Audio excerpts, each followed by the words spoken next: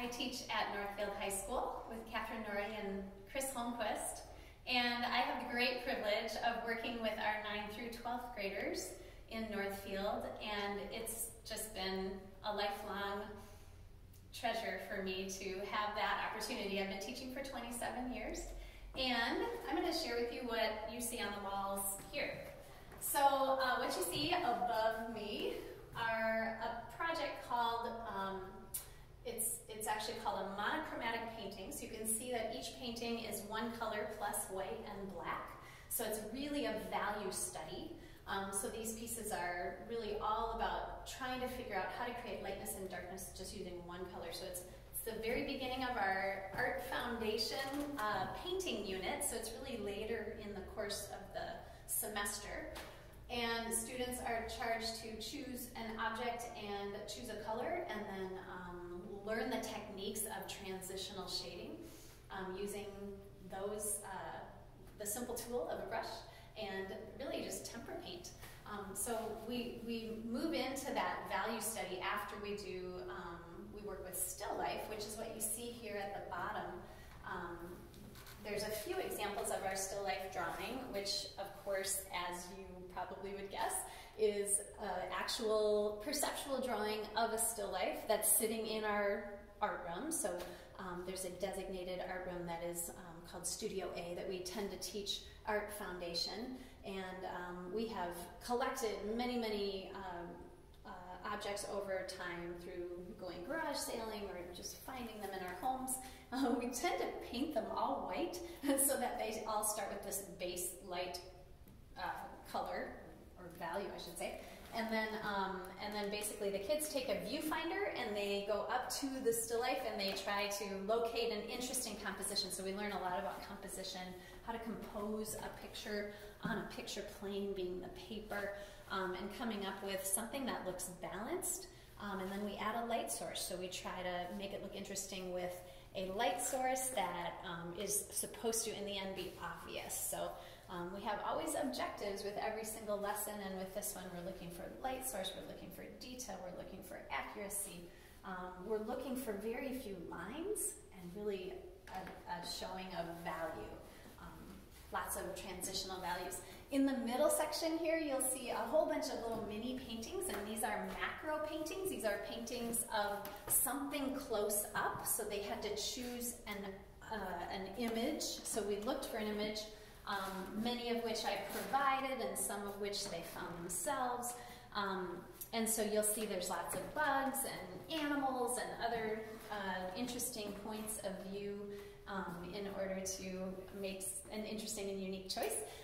This is our very final painting for Art Foundation, and the purpose of this painting is really to bring a lot of things together, to think about composition, to be thinking about value, to be thinking about first drawing and composing the image using line, but then bringing in realistic colors. So we really learn about neutralization and how to create neutral colors, how to create browns, those dull colors that you can see in the world. So we're thinking about realism and trying to produce what we see in the image. So we do a lot of perceptual, observational work in this class as a base, as a foundation to learning to study more advanced art and learning in general at the high school. So we start with a more concrete class, again focused on observational and perceptual work.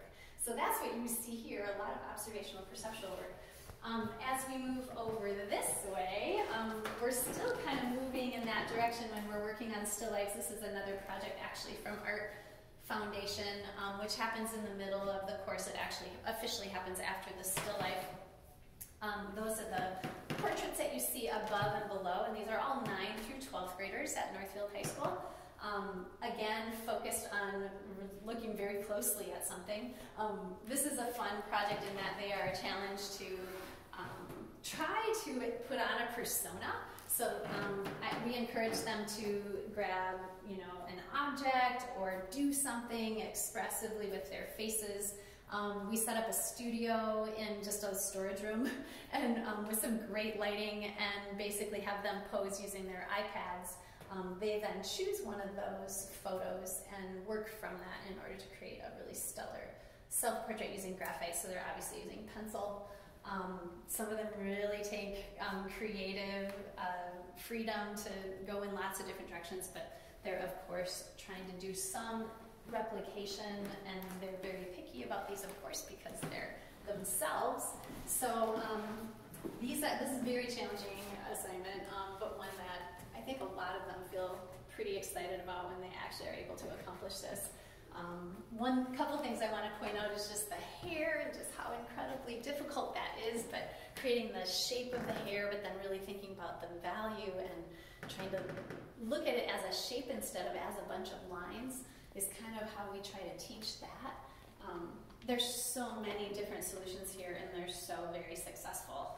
So really challenging assignment, but an incredible one to try to master at this age level. I guess I'll share these two. These are from a different class. These are from Design and Illustration, a class that I teach in our computer lab, actually. We have brand new, we have the Creative Suite, so we have Adobe at our fingertips with large desktop computers. It's pretty amazing.